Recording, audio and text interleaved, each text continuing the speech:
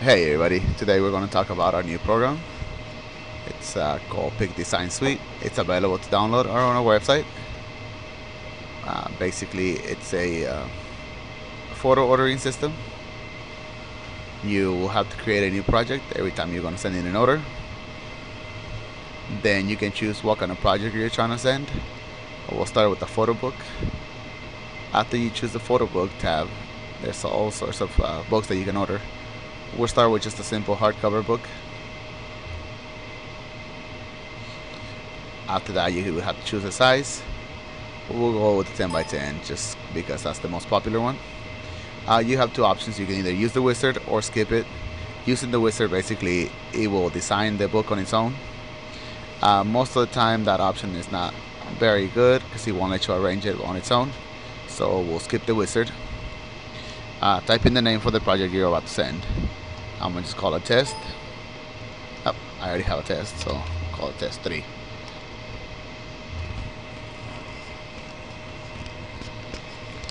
Right, so this is your basic layout here.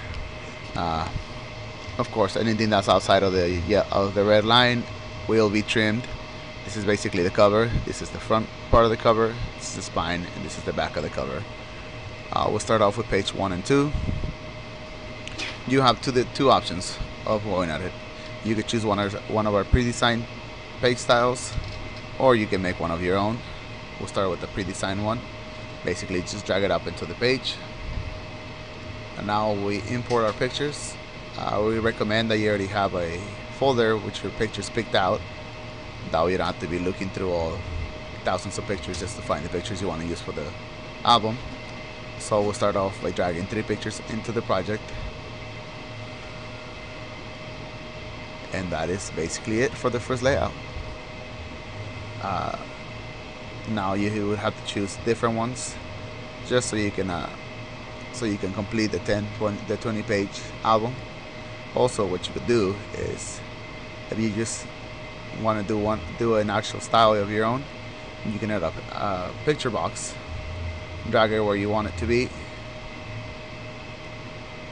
Say it'll cover 3/4 of the page.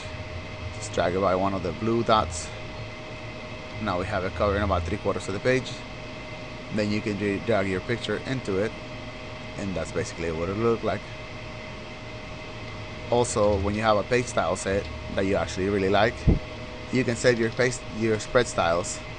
And that way, when you come back in to design an album, your page style will be there, and you can just use one of your pre-designed page styles. Alright, so once you got a couple more pages added, you can also add backgrounds onto the layout. Basically, just drag it onto the layout. It'll automatically add it onto it. Then from that, we'll add a page style to it. Then we'll do a background that will cover the whole spread. There it is. And now we can drag a photo onto it. And in the mask file, in the mask folder, there's a mask so that you can fade your pictures. That way it's not just a complete cutoff there. It'll also fade it. Also, if you just drag a photo onto a blank page, even though you don't have a picture box, if you right click it, it'll give you different options. Basically, the fit option lets you fit it to one of the pages, to the whole spread, or to a picture box. We're gonna fit it to the whole spread. That way you end up with just the one picture covering the whole page. And then you can fix it just to see what it's gonna look like. So there you have it.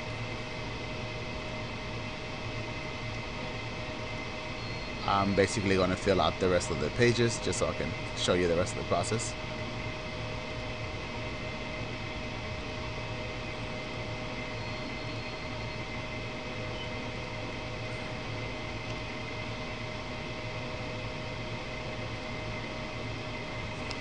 Okay, so once you've completed all the pages, now we go back into the cover.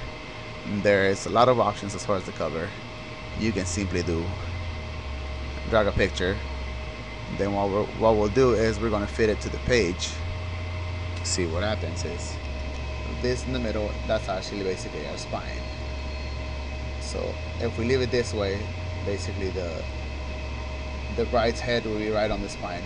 So what we'll do is we'll fit it to where it covers all this stuff. Anything that's outside of the red box, it will be cropped off. So be careful not to add any images or anything as far as that you want to keep. So maybe somebody's head or some sort of important text. That way you know that it won't get cut off. So basically what I'll do is drag this onto here. I want to make it a little smaller. Once I have it there, then I'll just drag this over this way so that you end up with the whole picture covering the whole picture in the cover. The red dialog box means that your picture is low res, so I'm going to go ahead and use a different one just so the dialog goes away.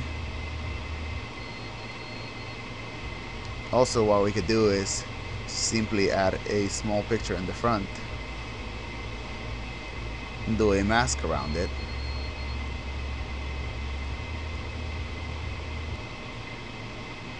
and then add a background to it. And that's it. That's basically your cover there. So once you're done with that, you hit the shopping cart. Then you have to save your project. Once the project is saved, you order it now. So once you hit order now, our disclaimer comes up. Once you've read it, agree to it, and then hit start. Basically, the start button is going to take you to our online account system. If you don't have an account, you would have to create one. It's basic stuff that you have to put in, just basically a username and your password and your basic information. I already have one, so I'm just going to log in with it.